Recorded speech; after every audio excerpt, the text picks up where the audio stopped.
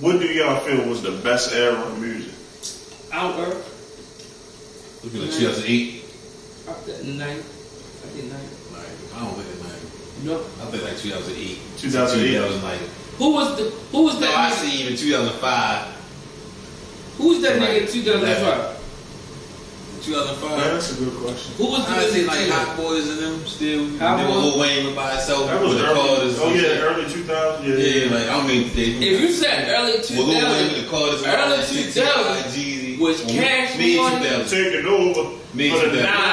It was good. Mid 2000. It was motherfucking. No Limit was. It was in the Oh, 90s. yeah. It was like 90s. They was like late It was 90s. like the 90s. Yeah. Man, Master P, Ghetto Dope, hardest album. As when people sleep on it, probably never heard. Hardest movie they did was The Last Dawn.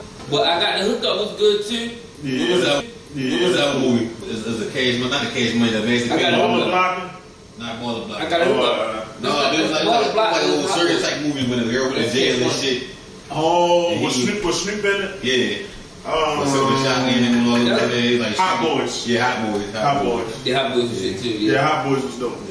But I personally feel like the best era of music was definitely, I would have to agree with Ron. Like that late 90s, early 2000s. Yeah, You gotta think about it. You had, bro, hip hop was at its highest peak in my opinion. and everybody want to do it. You know what I'm saying? You had, like you said, Cash Money. Yo, even Disturbing the Peace, Ludacris and his label was bumping back then. Ludacris was the shit back then. Yeah. Luda, you definitely with the shit back then. Luda. That was the Cadillac Grills, Cadillac Grills. 2003 and all that. Yeah, that was the Nelly era. Come on, you can't say you ain't fuck with Nelly. But let me see your grills. You feel me? I want to see your grills. I believe. What your grills? I Really don't know. Dog and shit like that. All them The Yin Yang Twins was out there. Yin Yang Twins. Okay. Don't quote me on this, but wasn't at the time that what's his name? Ja Rule was still in his prime around that time. No, I don't like that. Ja Rule, bro. Yo, listen, alright, for me, I was a John shit, but we got a little some of this. You too. for you to say that you love music and not give Yeah, but when I was a baby, I didn't wear my DMX. Alright, so listen, this one made Ja Rule great, in my opinion.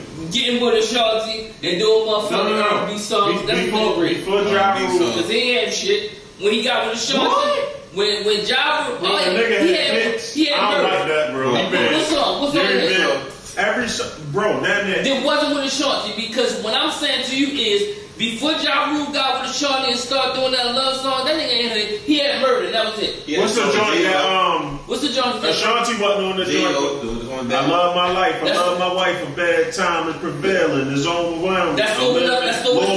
That was the one. I'm talking about what song? Bro, that was his lane. What song?